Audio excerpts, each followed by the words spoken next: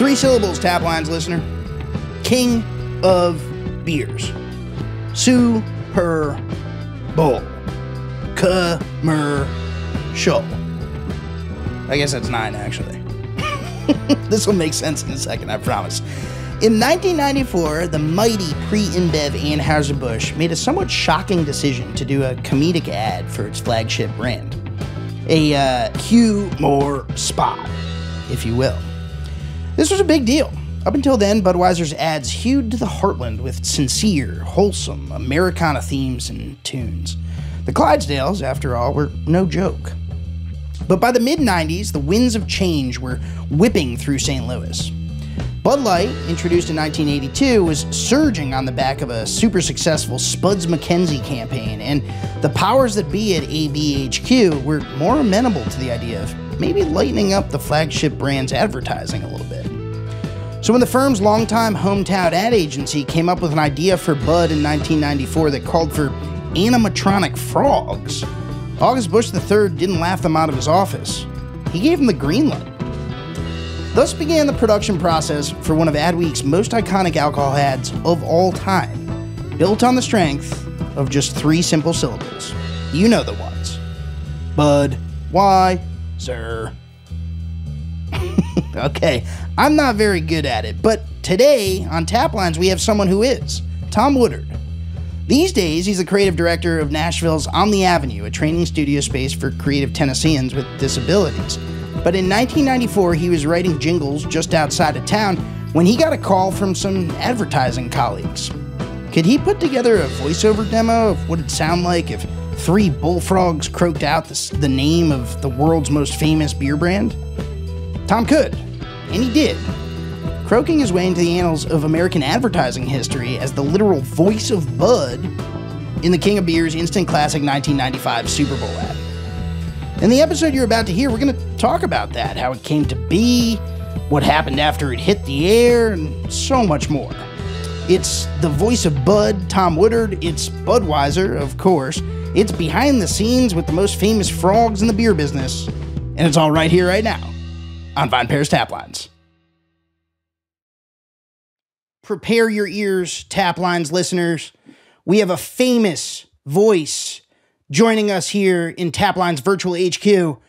It's Tom Woodard, better known as the voice of Bud. Tom, welcome to the show. Dave, thanks a lot for having me. For those that are still alive when the spot was done, I'm glad we're having this conversation. A lot of fun. Tom, we're so glad to have you. Where are you joining us from today? Yeah, I live in Nashville, Tennessee, with my wife and son and daughters and grandkids, and so hail as a native Nashvilleian. Welcome, welcome, and I'm sure Nashvilleians far and wide will be thrilled to have you here on the show today, as are students, scholars, and enthusiasts of the American beer industry. As I mentioned, you're the voice of Bud, and for those who don't know quite what I'm talking about, the voice of Bud, I mean, Bud's had a million commercials. No, I mean the guy who said Bud in one of the most famous Budweiser commercials that has ever aired, 1995's Budweiser Frogs Super Bowl spot. We're going to get into that spot and your involvement in it and its impact over the course of this episode. I'm thrilled. I cannot wait. I'm brimming with excitement. But Tom, before we do that, you're the creative director and the founder of On the Avenue there in Nashville. Your work does not just span the beer industry these days. What is it that you're doing these days? Get a little plug in here for the work you're doing these days. Yeah, dude. Thanks for letting me do that. Gotta do it. We built a little place called On the Avenue that gives people with disability, all kinds of disabilities, the opportunity to use creativity to build community and confidence. That's really the idea there. If you're interested in more about it, it's at ontheavenue.net, or if you're interested in supporting us, great plug here, go to ontheavenuefoundation.org. And it's really a cool situation we've got going in a 6,000 square foot studio here in Nashville. Hell yeah. So go check that out, folks. If you're interested in learning more on what Tom is up to these days. Now, Tom, it's time, as we do with all our guests here on Taplines, to fire up the Taplines time machine. We are going to go back to the mid-'90s. We'll set the date to, I guess let's go to the years 1994, right before, sort of this Budweiser Frogs ad hits the airwaves in early 1995. Tom, you get the call. Budweiser Frogs isn't yet a thing, but it's starting to gestate, right? The wheels are turning. And I think it would be useful for those folks outside of the beer industry, outside of the ad space, to understand how this type of campaign comes to be. When do you first get involved in what would become this iconic ad? Yeah, it's weird. I was in the jingle business, so we wrote music and did audio for radio and TV commercials all over the country, and had done a lot of work with Budweiser. And so I would say late '94. It's been a long time, but late '94, September, we got a call from Michael Smith and Dave Swain. They worked at DMB&B, great ad agency, Darcy Macy, Spinton and Bowles up in St. Louis, and did a lot of Budweiser work. And so we had already done a lot of music for them. And the story sort of goes that Michael had a frog, pet frog named Bud as a kid. And they were a writer and creative director team, a writer and graphic design guys team at Darcy. And they had an all call for the first humor spot to ever be done for the main brand of Budweiser. That's kind of unique. And so we get called in, in early stages. And the creative team calls us and says, hey, can you create a little audio track that has frogs saying the words Bud-weis-er. And so I remember doing the original demo. I was the voice of all three, just as a demo, laid some crickets down. I lived on a farm at the time here in Tennessee, which was kind of cool. Had a little pond. I knew what it was supposed to sound like. So I was like, sure, I can do that. And so we ended up producing this little audio track, one of the first digital uses of the Mitsubishi X80 that we used back in the day, getting a little audio file guys that like beer there. So it was an early digital recording, and Swain sent us a script. I remember this vividly, and it had all the syllables on it. And it was like, this is crazy. And so that's at the short script. Yeah, it's a real short script. But we carried it around. It's got, it's very, the timing of it was very important. So anyway, and of course it ends up with Budweiser, and they take that and 3 pencil drawings that Michael had done of frogs, and they go into the agency. Go into the brewery and meet with Mr. Bush, young Mr. Bush at the time, and pitch the first comedy spot that ends up being the very first comedy spot ever run for main brand Budweiser. Let's talk about the idea of the first comedy spot, because I think that's significant. Certainly in hindsight, this is significant, right? But let's unpack what that meant at the time for you as an ad creative or as someone who's working in the field. You had done other jingles for other brands. Had you ever worked on the Budweiser brand before, or this was the first time? No, we had done a lot of music. I did a bunch of just tracks and stuff for them, for Michael and Dave, the same creative team, just for different spots. The bottle turning and some of the hero things. Sure. Main brand Budweiser at the time was America's beer. It was very serious. It was what a father handed down to his son. It was all American. It was Clydesdales and proud and big and American flags and all the stuff, right? It was America's beer, kind of like the Cowboys. Sure, yeah, America's team, sure. What does the audio look like for it before this commercial? I mean, you mentioned hero. I'm imagining swelling music. I'm imagining, big sort of Americana, audio themes. You can tell that I'm not an audio engineer. Help me out here. Give me the vocabulary. No, it was very heartfelt and big Heartland stuff, and there was a lot of orchestral music being done at that time. You had Rocky, and you had the Rocky theme, and you had all this kind of stuff that was really bombastic and big and large, and heartland of America. That was the idea. Yeah. It was really about just putting your hand over your heart, having a cold beer, and celebrating being an American. That's really what it was about. So there was a lot of humor in main brand items like Budweiser or main brand beverages.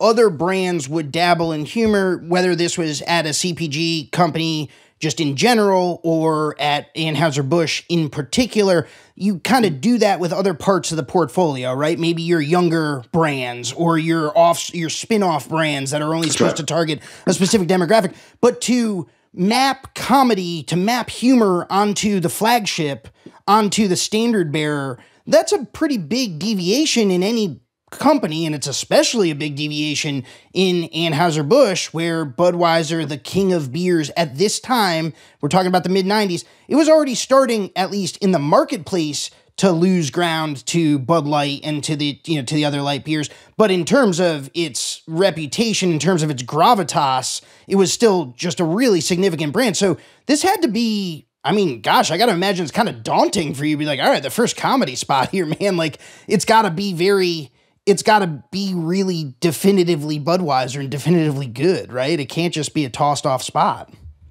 Yeah, I want to make sure everybody understands that the agency would have dealt with all of that research and all of that with the brand.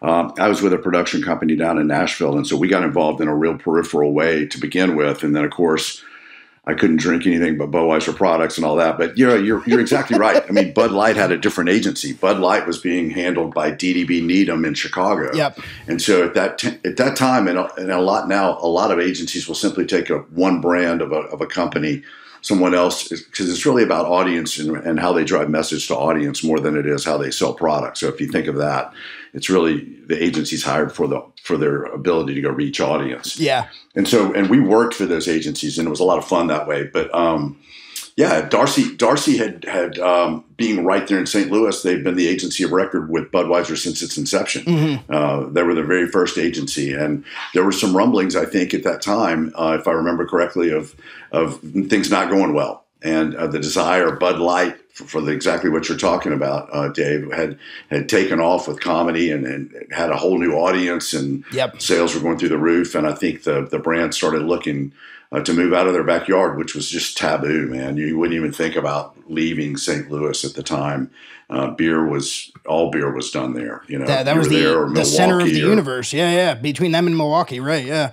Yeah, so that's if you tap into where that's actually the beer was being created, so the agencies were there naturally. Yep. And DDB Needham was in Chicago, and so they were doing Bud Light, and I still contend Chicago is the greatest ad community in the country, simply because it's a part of the American culture, right in the middle. It's big city, it's big shoulders, it's heartland, it's all of that, and some of the best creative done when creative really, really mattered in advertising, in my opinion. Was coming out of Chicago. Came out of Chicago. Gotcha. Yeah. So I think that fueled a little bit. A little bit to drive some movement in the main brand, and I think allowed that first comedy spot to come out. Yeah, right. Dave and Michael were funny. They were just funny guys. Yeah, and kind of quirky and awesome ad guys. And so their spot rose to the top at Darcy. It got pitched. I think we produced late fall of '94, and the thing aired in a couple of off markets and then premiered on the Super Bowl. Wow. In '95. And so you were, like I said at the beginning here, you were on the demo, you did all three frogs. Eventually you got the top spot as the Bud guy. How many times in 1995, Tom, after the commercial aired, did you walk into a bar and someone was like, do the Bud voice, do Bud? Well, it really happened after that, because right when it was going on, nobody knew who it was. But yeah, it was amazing, dude. I had some crazy places people wanted me to say the word Bud. I was a deacon at my church and serving communion, and this lady, this was about 3 weeks after the Super Bowl, and this lady looked up at me when I handed her the tray of the juice, and she goes, Bud. And I was like, oh my goodness, how sacrilege can I be? I thought I was going to get struck down right there. But yeah, it was crazy, man. It was crazy. I don't know how much you want to talk about that, but it was nuts being the voice of Bud. It still is. I'm sitting on a podcast in 2023 talking to you. Sure. And I feel like it was a kind of a cool card God allowed to happen in my life that I put in my back pocket. I don't have a shirt that says I'm Bud or anything, but it's been a great calling card. It's been a lot of fun. And yeah, man, we got toured around pretty good. I've worn a few frog costumes at Halloween, and done a few things against the Miller girls at the time, and might have been in a few competitions there. So yeah, it was great. Got to meet August Busch, which was really cool, and he took me around the office. 3 Sticks? The third. Yeah. And he took me around the office like I was his pet dog or something. His pet frog. Yeah, it's like, hey, say it. Right. So it was great, and it kind of launched us as a jingle company into a place. My voiceover reel says it took this guy 1 syllable to break in the business, and actually it was my Taft-Hartley, Dave, which was really cool from the voiceover side of things. I was not a member of the union, and you get a first Taft-Hartley to not have to join the union to get paid union dues and all that, and so it was my Taft-Hartley, and the lady at the talent pay place said it was the best Taft-Hartley in the country. They played they played those spot everywhere. So it was great. So they call it a Taft-Hartley because you weren't in the union, but then you were able to get into the union because of that job? No, I've never heard that term before. Yeah, Taft-Hartley, it was just the 2 men that put the Congress through. I know what the bill through Congress. Yeah. So, but yeah, they say that you can't force you to join the union to get paid for the first one. And then I did a spot with Reba McEntire for Fritos after that, and joined the union for that one. Got it. Did a bunch of other voice work for a long time. So the Taft-Hartley is like, as a voice actor, like your freebie, basically. Freebie. Yeah, right. Yeah. That's a hell of a freebie, like the lady said. Yeah. Well, let's talk a little bit about the reception to the ad. I mean, the ad comes into creation sort of late '94. It's testing in a few small markets, and then they run it. According to William Noodlestater, they run it 1A, who wrote Bitter Brew, by the way, which is one of the histories of Anheuser-Busch as a company. The commercial runs in the top slot in the first commercial in game, the first commercial break, and you remember people sort of loving it. It sounds like, I mean, someone at your church says it to you over the Eucharist, over the communion, so to speak. But it also received just a tremendous amount of critical reception. I mean, of praise. I mean, people in the highest reaches of the ad world loved it. I'm looking at just some stats here. Ad Age reported that the frog, I'm quoting here now from Bitter Brew, quote, Advertising Age reported the frogs had tripled the awareness of Budweiser among the target group of 21 to 33-year-olds, close quote. Another quote here, the real winning team that day may have been the Budweiser Frogs, who outscored even the legendary Spuds MacKenzie in USA Today's weekly Ad Track poll. Ad Track rated the Frogs #1 for 3 months running, with more than 50% of poll respondents saying they recalled the commercial and, quote, liked it a lot, close quote. So, I mean, people are loving this thing as it's coming out. I mentioned Spuds MacKenzie. We're going to talk about that iconic dog because I think that's a really interesting sort of foil here. Spuds MacKenzie, of course, the Bud Light canine, the party animal is what they call them. But people are loving this ad. It's reinvigorating, I think, Budweiser to some extent as a brand. What does this do out in the marketplace? You're obviously you work as a jingle guy at this point, and you're in the ad space, but you're also a consumer. You're also seeing sort of how these things are playing out. Take us back, recall for us, if you will, what this does for the Budweiser brand from your perspective as a consumer. Yeah, I think it lightened it up a little bit. I think it made it available to a whole new generation of Americans that didn't have to feel proud and old-fashioned and heartland. And I think it brought it to the cities and, again, added a bit of a smile to it. I think the coolest part about the ad itself that created something in there, it was just simple. It was simply the name of the product. Yeah. So from a creative standpoint, I think it was brilliant on the behalf of Dave and Michael and the crew at Darcy. And then and the campaign continued at Needham, and it just got wackier. If you remember, they jumped on a boat and boat rides, and you got tongues stuck to the back of delivery trucks. And there were the lizards too, right? Louis the Lizard. The lizards kept us alive for 4 years and tried to kill us that whole time. So, yeah. And that was created by Goodby Silverstein. So the lizards, that's a crazy story. So that was a whole other agency? Yeah, third agency involved. Wow. And So, and that's a great story. I'm not going to name names, but I'll name the agencies. DDB Needham so Darcy did the first spot. Yep. Moves to Chicago, last spot that Darcy ever did for Budweiser.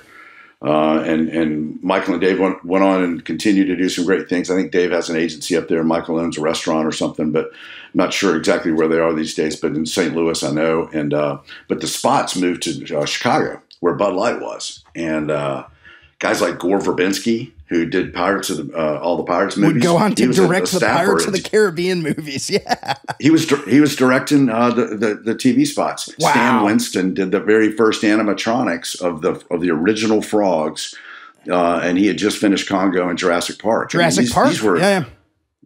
These were huge people in Hollywood that the ad agencies kind of brought in with the dollars from AB. We worked on Warner Brothers set out there, and I mean, it was amazing. But when Needham got it in Chicago, they did about 6 spots. And to be blunt, this is the way ad guys think. They were like, I got a Bud Frog spot on my reel. I don't need another one. And they sort of felt that way a little bit. And so brand then gets a little, itchy, and they had a relationship through Michelob, I believe, or one of the other brands out at Goodby Silverstein out in San Francisco. So they asked them to take a shot at what they would do, and they created the Combatant Lizards that continued the campaign for another 4 years of the battle between the frogs and the lizards, and kept us in the Super Bowl. And as everybody knows, there was the big war between them, and Louis was coming after us. And I've always wanted to, Dave, I think it'd be great if you could make this happen. I would love to get all the frogs, the 3 voices of the frogs, and a couple of voices of the lizards, and let's bring them all together and let's have a little dinner and put it on your podcast. Well, I think that'd be fun. Let me ask you a question, Tom. Who were the other 2 frogs? Wise and Who were the other 2 syllables? Do you remember? 2 of my good friends. They're good friends. We worked together back in the day at the Jingle Company, and the voice of Wise is a great guy named Ronnie Brooks. He lives here in Nashville, and he is he's awesome. His brother wrote Grandma Got Run Over by a Reindeer. His uncle was Foster Brooks, the old guy that used to fake being a drunk on the Dean Martin show. Sure. And Ronnie's a card man. He played a little open house for us the other night. I saw him. He's doing great, and he's awesome. And Brian Steckler is the voice of and he may be the luckiest dude I know. He was an intern for us at the production company, and the first 3 spots he got on.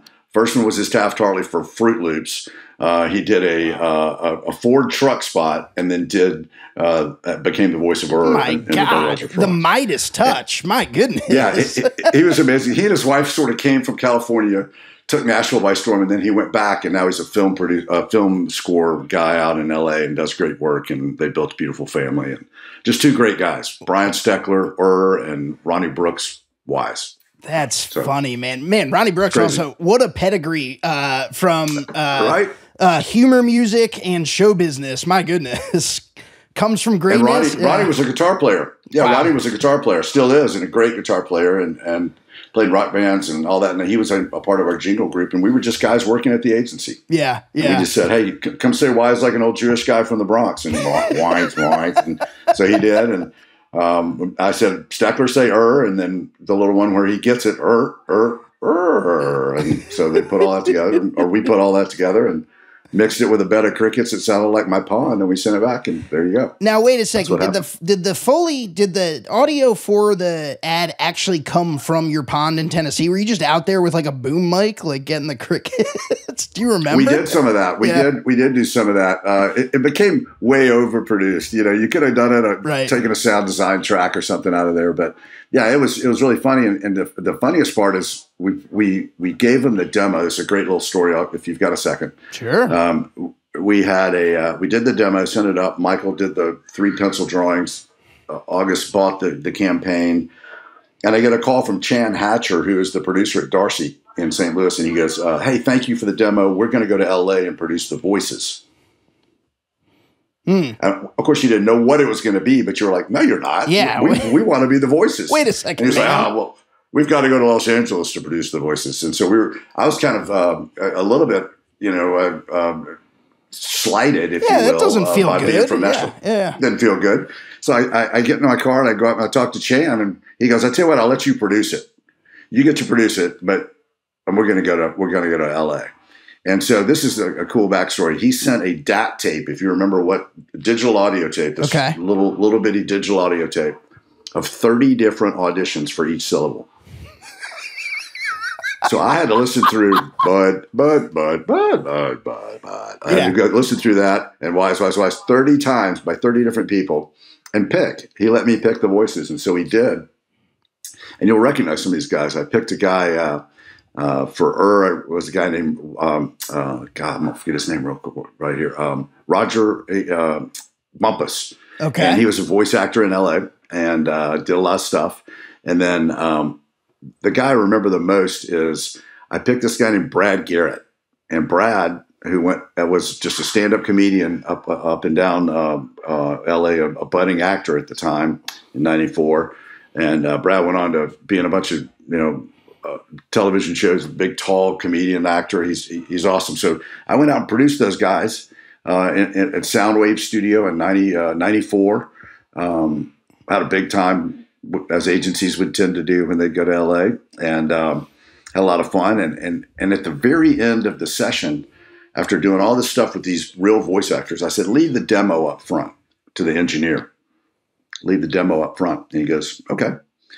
So I go have fun with the agency guys. We fly back to Nashville. 3 days later, I get a thing. Hey, we didn't capture the magic in LA. Can we use the demo? So that's how we became the actual voices. And so I think Brad Garrett, I've never met Brad, but I would love to meet Brad someday. He might hit me in the mouth or something. I don't know. But he was really fun to work with. He was really a great guy, I remember, in the session. And, of course, a very talented man. So he's done okay. That's too funny, man. So a little bit of tradecraft there to make sure that you're taking. Yeah. Well, leave your demo on the front. That's leave your right. demo up front. Never know. Let that be a lesson to you, Taplines listeners. For anyone who's going out for any voice work, make sure that your tape is up top. Of course, I guess now it's mostly files. There aren't really actually any DAT tapes. It's all file streaming. All that, yeah. That's right. Not many DAT tapes. I've still got the original DAT, though. Do you really? Oh, yeah. Dude, I got a box of stuff for you. We got a box of all kinds of stuff for you if you want. I got show and tell later. Yes, please. Sorry, I'm lost my train of thought there. I'm just so fascinated by the DAT tapes and that little move you did to make sure that you got listened to and that you got cast as the Bud. Yeah. Well, while you're thinking of it, and then after the spot ran, we heard it moved to Needham, so I got on a plane and flew to Needham and met all the guys that were producing up there, and they let us stay the voices of the Frogs. So we ended up continuing to produce, and they produced all the audio from that point up at places called Cutters and different cool rooms up in Chicago. Mm-hmm. But again, it was just a real blessing, man. Real crazy blessing to be a part of all that. How did you? I didn't even ask this at first. Why you just happen to be buddies with the Darcy guys? Like why did you get the call? Michael had been a creative director at a place. He and I helped create a place called Beach TV. It's a television network down on the coast of places. He had done in Panama City Beach. We started that. And then he moved and became creative director up there. I ended up at a jingle house in Nashville writing and producing and selling music. And like I said, we had done a bunch of stuff for them music-wise. Yeah. Out of the blue, he calls, like we were being a pirate in the studio when I got the call for something. And he goes, hey, man, can you make a frog say Budweiser? And I'm like, sure, dude, why not? We can do anything.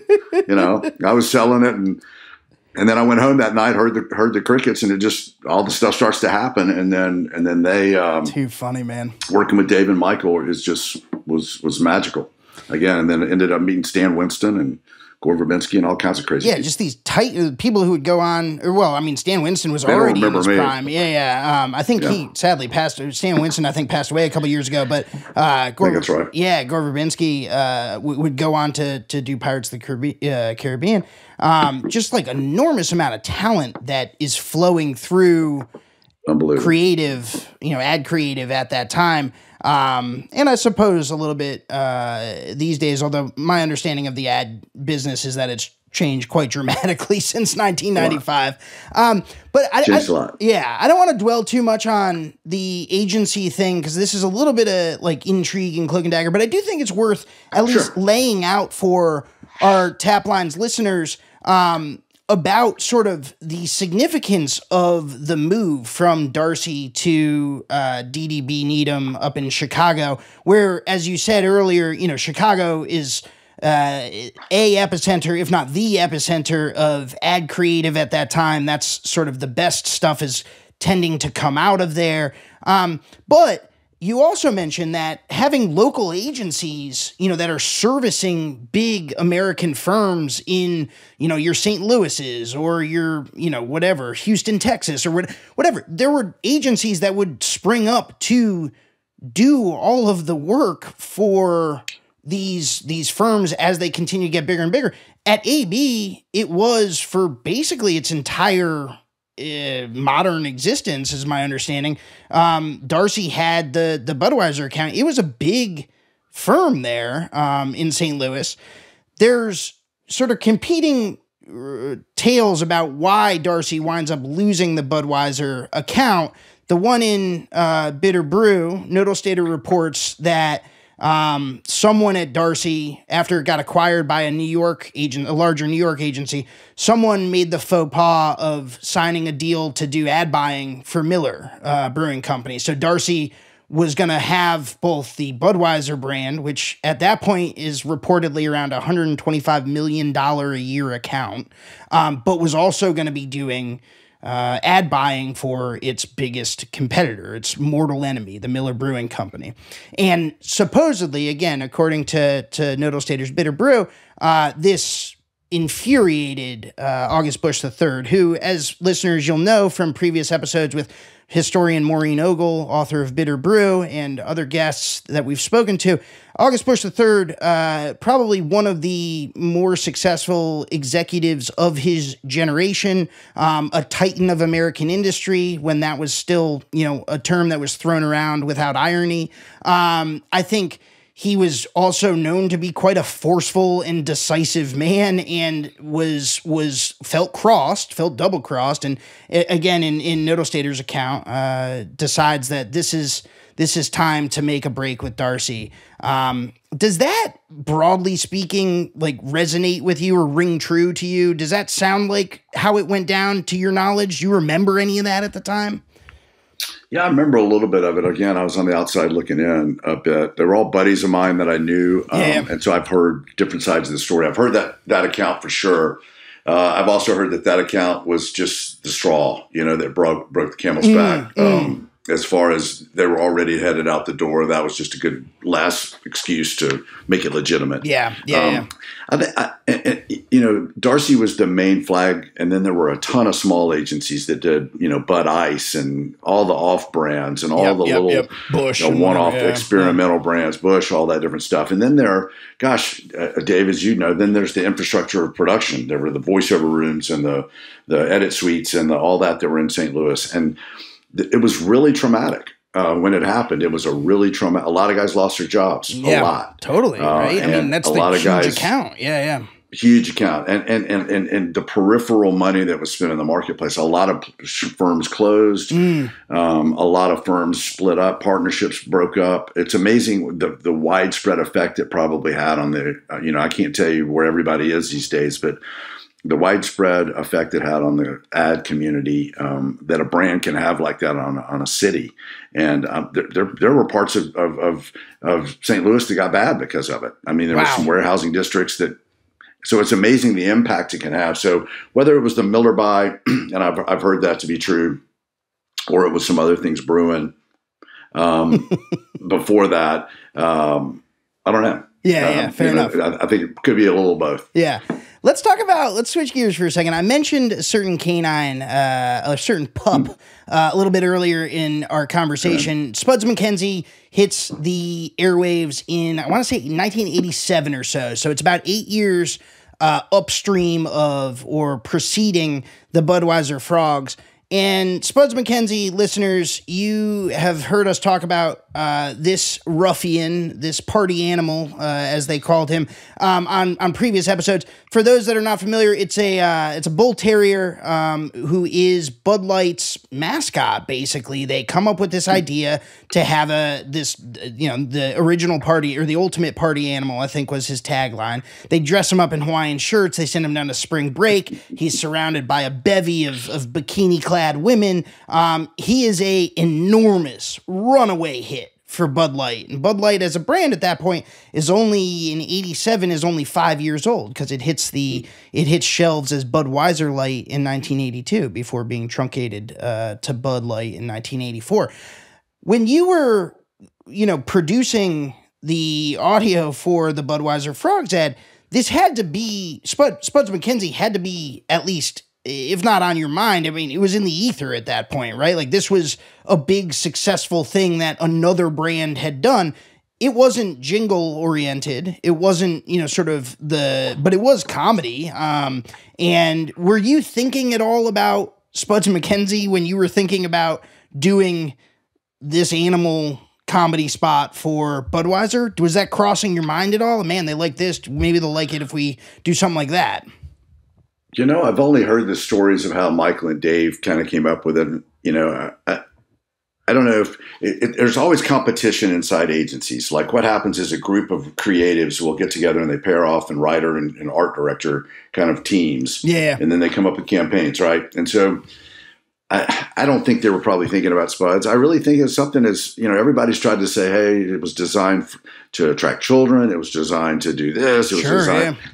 I really don't think it was any of that. I think Michael had a pet frog named Bud, and I think they were sitting in their office one day and said, I think it'd be a cool way to just say the brand. Yeah. And it really was the interesting piece of that. And that's why I say I don't think so. May have been. Dave may be on here tomorrow and go, oh yeah, we had a picture of Spuds up there and we're trying to go after it. But I think that was done by Needham up in Chicago. So they were they had done Chester Cheetah, and they'd done some cool characterizations up there, and unbelievable agency. So was Darcy, but Needham was really, really, really on fire at the time, and I made some really good friends in Chicago. I lived up there about 7 years. About that time, I went up there and started producing. We bought a condominium, built a studio, did a bunch of stuff right up there. So got to know the Needham guys really well, and they were really talented guys. And so I would say didn't exactly go after Spuds, but Spuds was definitely the lead dog that opened up animals and some different things to advertising. The funny part is the Bud campaign, the frog campaign was going to be, we produced a Jeff Beck spot. We produced a New York City traffic spot, and all of them in the noise, you heard Budweiser, right, Budweiser. Right. So it was simply going to be the name that you hear in all these natural different places. And so it was literally like horns honking, going, Budweiser. And Times Square was going to have Budweiser. And then we had a Jeff Beck thing where he had this big Bud canister of heliumed stuff. And it was at a Jeff Beck concert. He was on the stage playing this. And we had a Jeff Beck track playing.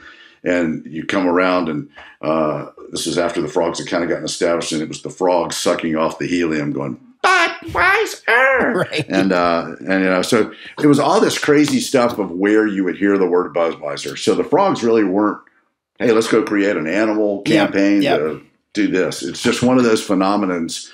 And then back to what you said, when it played in the Super Bowl, it just it took off immediately. Yeah, I mean it was stupid. But it worked, stupid. Man. It worked, dude. It was crazy. Tell me a little bit. I mean, you're in the audio profession. That's where you've made your career. We talk a lot, I think, in this moment where TikTok is so powerful, right? And this idea of earworms, this idea of sort of sounds that just get in your head and stay in your head. We mostly associate that with music, with jingles, and that's the business you've been in. Budweiser, just the monosyllabic, Budweiser, like everyone, the three frogs saying it, strikes me as, I mean, it's basically an earworm, right? Like everyone loved saying it in this sort of stilted, cadence with the low voice, the gravelly voice. From a technical perspective, Tom, help our listeners understand, or just talk through a little bit why that it is as catchy of an earworm as it turned out to be. I mean, hindsight is 2020, right? You can't engineer for these things, but it's obviously something that worked. Why do you think the audio worked as well as it did? I think it was just so simple, and it was something that you had heard so many times as a human being before, whether you'd been at a pond once or you lived next to one. I think it was just something that everybody came, oh man, that is really clever, number one. And then it was just something that was, I don't know, it's just simple. I crazily have traveled the country talking about creativity and this spot. And I think it's just literally the first spot I can think of that the natural sound of something that the brand name fit in like that. Yeah. And then the frogs were cute, and they started doing funny stuff, driving boats and riding alligators and getting chased by lizards. And I don't know, man. I remember one of the things they did was, as you opened the cooler door at a convenience store in the country, they had a little thing and it would trigger, Bud. And so it just one syllable. Again, it's just crazy. But it was the name of the product. We all identified with it at the time, and it was fun. It was really fun. I remember going to a University of Tennessee football game one time, and the entire stand started doing it. And there was one section, Bud-weis-er. Wow. I mean, it was insane. You have 100,000 people doing that, and you're like, and kneeling. And my mother, rest her soul, my mom used to think I was the frog. I was like, no, I'm just a voice. I'm just a voice, Mom. Anyway, so it just took on a life of its own. It was really, really unique. I've got a thing back here. I don't know if we can do that, but I can see it. But there's a little, you see that audio there. But I'll take this over. It's a little editorial, and it says, "Wide budget." Bud, it says Bud, why? Jit. Budget, why? Tax cuts? Why budget? And that was done by Jim Borgman in the Cincinnati Explorer, probably back in 1996. So listeners, for those of you who are not watching on YouTube, and of course all our Taplines episodes are available on VinePair's YouTube channel. I recommend you go check them out. But for those of you who can't make it over there, what Tom just showed us is a political cartoon riffing on the Budweiser frogs, but it looks like about Congress. It looks like they were trying to balance the budget. This was the Clinton era, right, of balancing the budget and whatever. So it filtered into the zeitgeist into more serious ways, right? This became a lens through which to tell stories about whatever, politics or culture or social things were going on at that moment. Absolutely. It became a part of the culture at the time. There's no question about it. And we ended up on TV shows. I was on the Maury Povich show with the greatest voices in the world. And just, again, stupid stuff, Dave. Just only in America, right? Yeah. Only in America does something like that take on something as insignificant and really the overall scheme of God's planet. That only in America could that take off like that in a pop culture way. And Budweiser has done a tremendous job for many years of creating ads and characters and spokes things that capture that culture at the time. Yeah, and this would later on, and this is, of course, well after the Budweiser fraud, only about a decade or a dozen years or so. In 2006 or so, right before they get acquired by InBev, which happens, the hostile takeover happens in 2008. But in 2006 or so, August Bush IV is being groomed as the heir apparent to take over from Augie Bush III, Three Sticks. He's the next generation. He's got a lot of baggage in his past, but he's being sort of cleaned up and presented as this hotshot new executive who understands the young drinker, right, and can take us into the next generation. One of the things it cracks me up that, obviously, hindsight being 2020, you knew this was going to be a boondoggle, but Augie Bush IV launches Bud TV, and it's partly in hopes of, or at least the thesis to the extent that it existed, is this idea that there is this Bud universe of characters, you know, that people love. The frogs, the Spuds McKenzie, the What's Up guys, you know, like all of this stuff is content. When we're first starting to, you know, as an industry, the ad world is first starting to think about content, right? As sort of, stuff that you can put out there and people are just going to consume. And Bud TV was this attempt by the company, to capitalize on its ability. Its sincere ability, its real ability to make important characters in American culture. It wasn't that they weren't able to do that Budweiser wasn't able to do that, and Bud Light and all the agencies they worked with, of course. The project failed for a variety of reasons, one of which is that, like, creating a 30-second ad is a little bit different than programming a 24/7 cable TV channel. But your point is well made, Tom, that, like, they've always been very good at creating sort of this cast or this roster of characters. Like we have now the Marvel Cinematic Universe, like, but at a time there was the Anheuser-Busch Cinematic Universe, you know? It's crazy. And who was the guy? Max Headroom and all that, and with Max Coke. Headroom. I mean, everybody was trying to do. Man. I mean, remember all those guys? I mean, it was much more. The Super Bowl was much more entertaining at that time. There's some good ads now. I mean, I watch it every year for the ads, but back then it was a really big deal to be on the Super Bowl. Let me ask you, Tom, I'm always curious about this. You're an ad guy. You've worked in this field or adjacent to it your whole life, or a lot of your life, it sounds like. That's a common refrain, right? Like, oh man, Super Bowl ads used to be better, you know. And I'm 35, and I say that. I think that that's true. You've had a wider, sort of lens on this. You have more perspective than I do.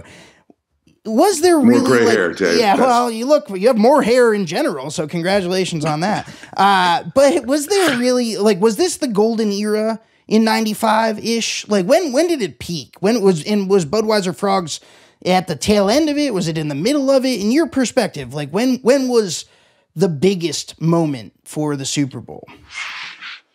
As an ad, Super Bowl in particular. Yeah, it was definitely in the 90s. I mean, it was a big deal because people had there had been enough really good ads going back to the 1984 and all the, you know, the famous Macintosh ad. Yeah, all those things that had come around in the 80s. So 80s and 90s were absolutely, in my opinion, were Hollywood's last bastion of real cinematography and big deals and, you know, $1 million TV spot budgets and all that stuff. And which would be $5 million today, $10 million today, easy. Right. And so, I think it was. I think it's more of, I think the consumer changed that though. And I was in the jingle business. I got in at about 1984. And stayed in it until about 2001. And it changed when real music took over the jingle business. No longer did you write Heartbeat of America or write a big campaign, Some Days Were Made for Michelob, or did somebody say McDonald's, or all these different things. Nobody was doing that. They were just taking existing music, doing a licensing fee, buying the equity in that song, putting some simple voiceover on it, or not even doing a voiceover to save the dollars, and then putting price an item, and it was let's buy, let's promote. Yeah. And not so much let's spend $100 million and build a cultural piece like Budweiser had just kept doing over and over. I mean, there's no telling. $1 billion has been invested in the Clydesdales and promoting the Clydesdales. Oh, God, easy. It. I mean, it's got to be. I mean, there's no telling what they spend to do that. So I think brands started to see that you could have a music track and a voiceover, and you didn't need to build a big campaign, or you could use the existing song. Revolution, you know, that's when the Beatles kind of started turning loose of their catalog, and real musicians saw that we were making a little money over in the jingle business, and decided to come jump in, and the jingle business changed a lot, which then changed the ad business, the creative side of it, and then the consumer just went, I'm not going to stay with you that long. Like, there's no reason that a campaign like Heartbeat of America should ever change, ever. And yet the consumer says, I'm not going to stay with you that long. I'm going to go shop elsewhere. Then the agency is charged with, hey, go fix that. Right. Well, you can't fix that with an ad sometimes. Right. And so that's a really interesting point. Yeah. Hey, well, I think that's a good segue, or an appropriate segue, to one of the questions I want to ask you in our interview here. Is Budweiser Frogs iconic? Again, one of the best ads, considered one of the best ads. Adweek called it, quote, one of the most iconic alcohol campaigns in advertising history. We talked before about how it tops USA Today's ad track. It wins all the, it wins a Silver Lion, a can, a bunch of Clio's, advertising Oscars, so to speak. But you also have this sense, or I do, looking back at it as someone who covers the business contemporarily, that it is very of its era. And the question, for better and worse, the question I pose to you is there a place for that type of work in today's, in the advertising landscape that you see today for beer and for other consumer packaged goods? I'll say yeah. I'll say yes, because I'm a big message guy. It really doesn't matter about the medium, in my opinion, as much as the message.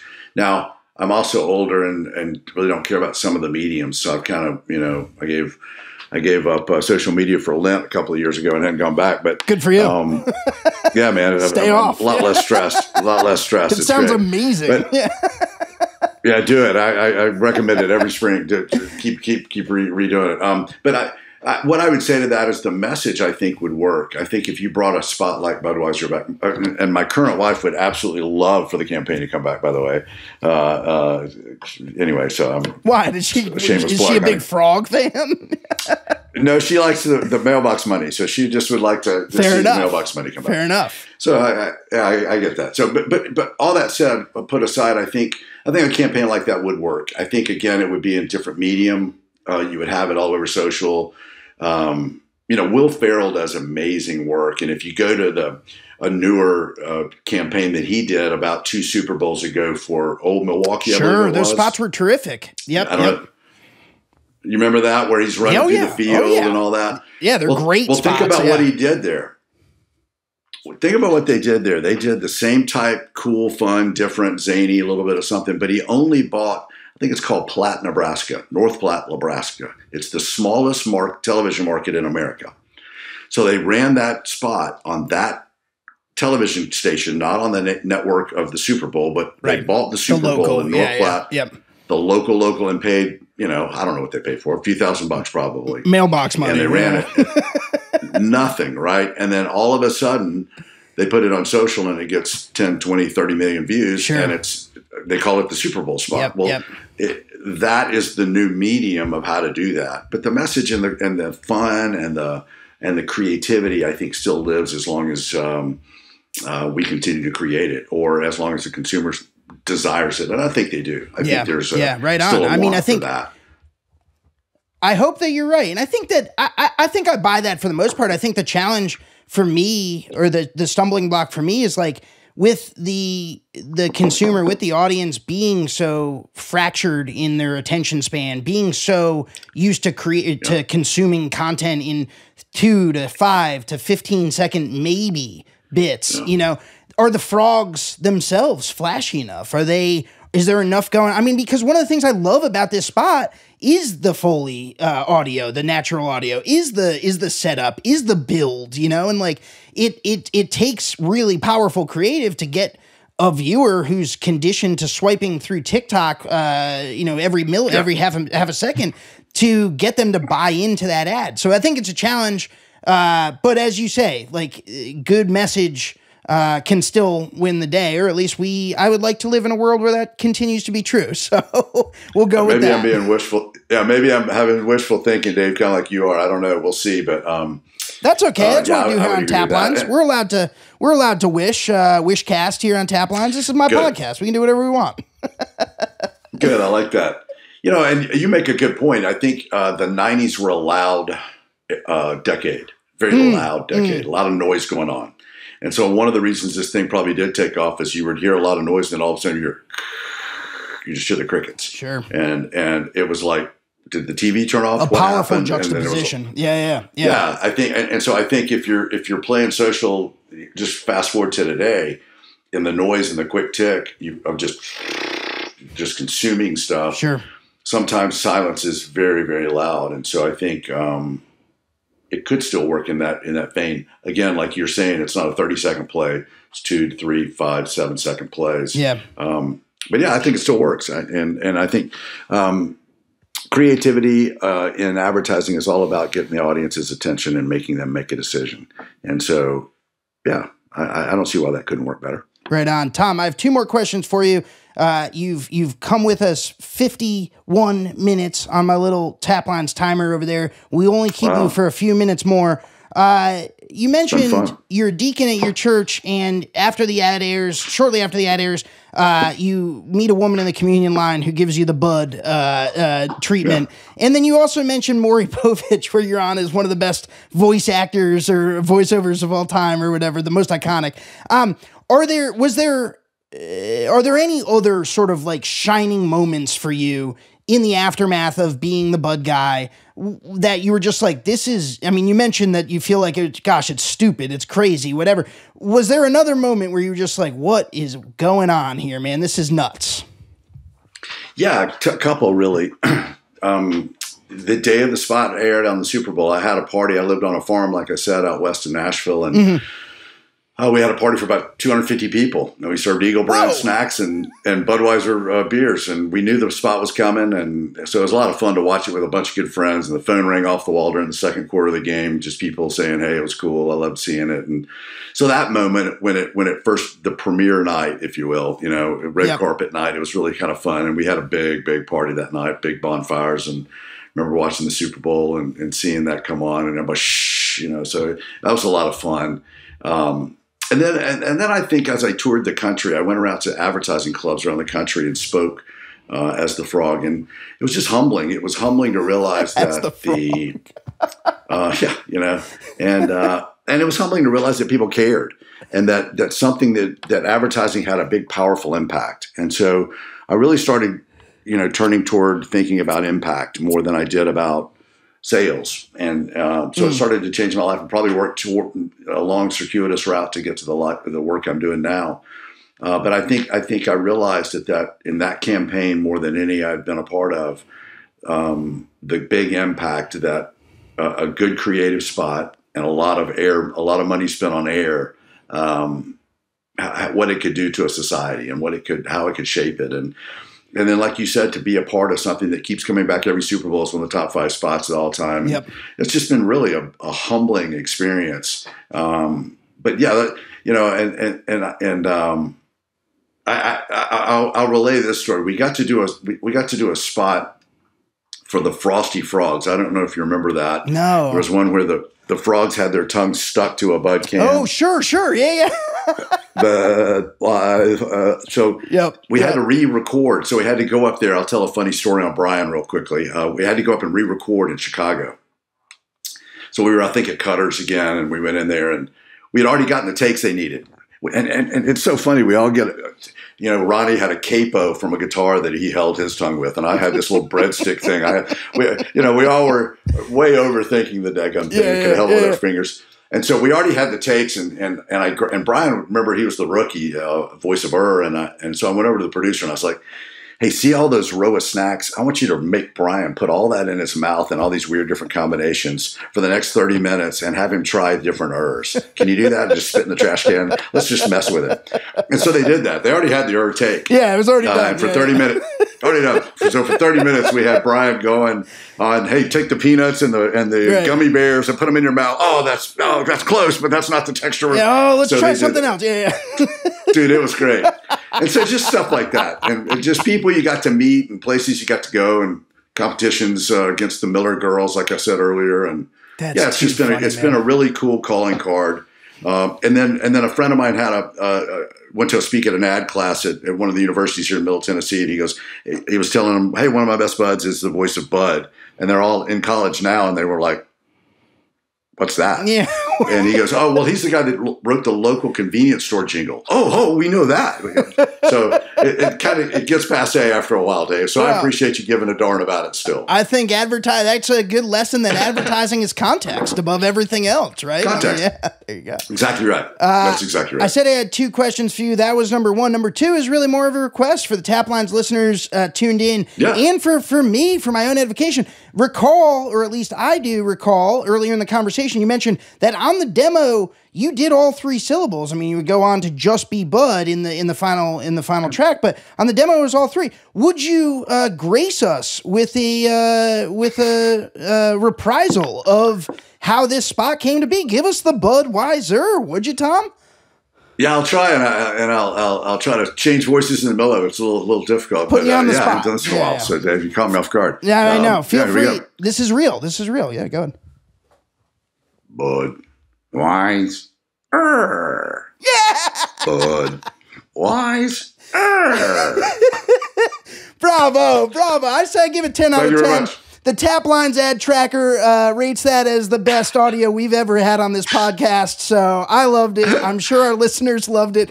Tom Woodard, thank you so much for joining us today and taking us down memory lane on one of the most iconic spots, one of the most iconic American beers ever produced. It's been a real treat to have you, Mr. Voice of Bud. You're welcome here anytime.